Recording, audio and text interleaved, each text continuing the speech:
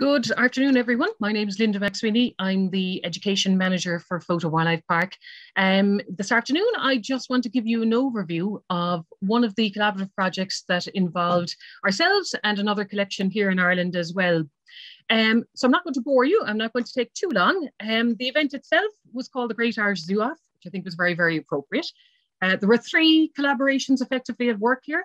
It involved the Rediscovery Centre in Dublin, Fota Wildlife Park, and another BIAZA approved collection, which is Galway Atlantic aquaria as well. In terms of the Rediscovery Centre, you may ask, who are they? What do they do? But effectively, it's Ireland's national centre for the circular economy in Ireland.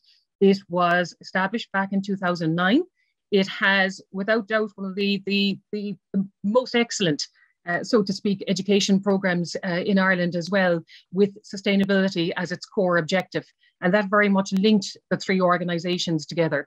Thankfully, the Rediscovery Centre were actually responsible for conceiving the idea of the Great Irish Zoo Off. And we were very enthusiastic about getting involved with it as well. In terms of the funding for this event, where was it generated from? It came from the Science Foundation Ireland, which was established in 1983. As many of you know, it's the National Foundation for Investment in Scientific and Engineering Research here in Ireland. And the recipients of funding in this case were the Rediscovery Centre. And they applied for it through the same STEM and sustainability project area as well. So in terms of what do we do? What was its purpose? Effectively, the objective that we had in mind was to highlight the diversity of species within both collections, taking into account what we have here in Dublin, what we have here in Fota Wildlife Park, but also in Galway Atlantic aquaria. But the overall objective was to emphasise the use of STEM in both of our collections and how important it is in the 21st century as well. So it was designed to coincide with National Biodiversity Week here in Ireland, which ran from the week of the 15th to the 23rd of May. It had a lot of commonalities with it. And the target audience in particular, it was aimed specifically at primary and secondary school students throughout Ireland. But of course, we also wanted to include members of the public. We were very conscious in COVID times that many children were being homeschooled for a variety of reasons as well. So the idea was to encourage, in particular, quite a lot of DEIS schools. And DEIS schools are those that are defined in Ireland as coming from disadvantaged areas. And there are about 829 of those at primary and post-primary level as well. So that was our key, that was our target audience as such going forward. In terms of the event itself, this is a snapshot from the day. It involved myself, Noreen from Galway Atlantic Aquaria, who's the Director of Education there, and Sarah Clear, who oversees the Rediscovery Centre. Now, we were very fortunate because the Rediscovery Centre were responsible for hosting the event, which meant any of us, particularly myself, better be said, who certainly isn't the most technologically advanced, they took on board. They were responsible for the live streaming of the event on the day as well. The event itself was just over 60 minutes in duration. Roughly about 25 minutes of that had been pre-recorded in both collections. There was a 15-minute Q&A session towards the end of that as well. And the whole thing effectively turned out to be very positive for all involved. So in terms of what did we do? We effectively, we looked at a variety of projects that are here, that are ongoing here in Ireland. We looked at the role of genetic analysis in relation to the red squirrel population here in Fota. We also looked at the use of technology with regards to rewilding certain species, such as the European bison. One that's very, very important to us here in Fota as well is the reintroduction of the natterjack toad and the supplementation of stock here in Ireland, which is an ongoing project that we have here in Fota. And finally, we also looked at the use of STEM in relation to enrichment programs, specifically the cheetah race that was established here in Fota in the late 1990s. So in terms of, I suppose, the project, what we actually did, there are quite a large number of them. With regards to the red squirrel project, we evaluated genetic analysis. We looked at the landscape-wide distribution of genetics across Fota Island itself. The information that we gathered was very beneficial in allowing us to determine whether or not we needed to translocate additional red squirrels from locations throughout Ireland to Fota Wildlife Park to help sustain them long-term. In terms of the European bison project that we actually have here, that's ongoing, again, Fota is very much involved in the rewilding of the European bison back into certain areas such as Romania, Poland. In the coming months, we're also going to be involved in the reintroduction for them back into the New Forest in the UK, which we're very, very excited about. The third one, the Nash Jack Toad, is a collaborative project between not just Fota Wildlife Park, but also the National Parks and Wildlife Service here in Ireland, and also Dingle Aquarium. And to date, we have actually released about 6,400 toadlets back into Kerry here in Southern Ireland on behalf of the National Parks and Wildlife Service as well.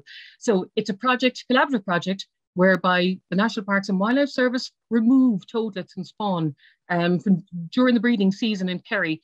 They bring them here to holding ponds. We breed them over the course of several months, and as soon as they've metamorphosed, we release them back into the wild. So it's one of those programs that Fota remains committed to, and hopefully that we can expand on in the coming years as well. And the final one that we actually looked at on behalf of Fota Wildlife Park looked at technology, in particular the cheetah race, which is often used as a source of enrichment in various zoological collections around the world. And we looked at the benefits it had in relation to both the physical and psychological well-being of the cheetahs that we hold here in captivity.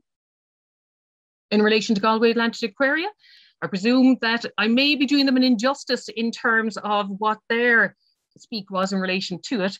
Noreen and her team very much focused on citizen science, the monitoring and evaluation of Indigenous species here in Ireland, using organisations such as the National Biodiversity Data Centre.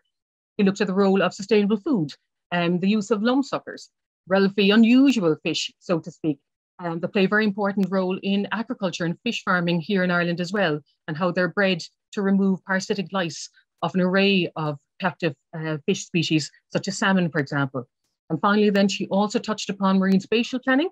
We looked at the tagging of marine species, special emphasis referring to the monitoring of different turtle species. And again, she used a wide variety of footage, not just from the aquarium, but also from those that were taken in wild, on board a number of research vessels here in Ireland as well. So I have to admit that working with the team in Galway was the highlight of this project. They were not only an extremely informative team to work with, but were very open to any ideas that we cast, literally, and we're very, very enthusiastic about getting involved as well. So in terms of public engagement, did we actually meet our objectives? Bearing in mind that we were targeting both primary and secondary school students. Effectively, we received over 562 bookings through Eventbrite, and this was the platform through which members of the public, schools at primary and secondary level could actually make bookings. And the breakdown of those bookings effectively accounted for just over 14,500 students at primary and secondary level. The remaining ones that you see there, just over 120 of those, they didn't clarify as to what sector of society that they had actually come from, but effectively I suppose we managed to attract substantial interest on the day that the event took place itself. And furthermore, in recent months, it's also attracted just over a further 960 viewings on Facebook as well.